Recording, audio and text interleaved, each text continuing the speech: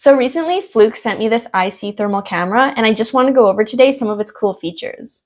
Now, it's very compact and lightweight, only 22 grams, and it's easy to use. It plugs straight into the bottom of your phone, where it will automatically start up your iSee app if you already have that downloaded.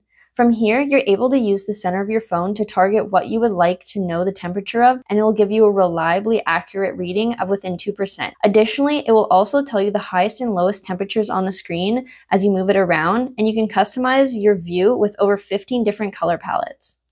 Other features include this camera button that allows you to view your screen without the filter and can switch between front and back camera.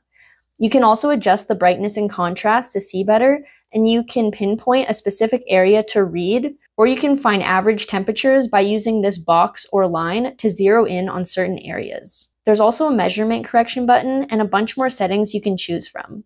And lastly, it allows you to take photos and videos if you wish to share it with someone else. So stay ahead of potential hazards and ensure a safer work environment with the thermal imaging capabilities of the iSee camera from Fluke.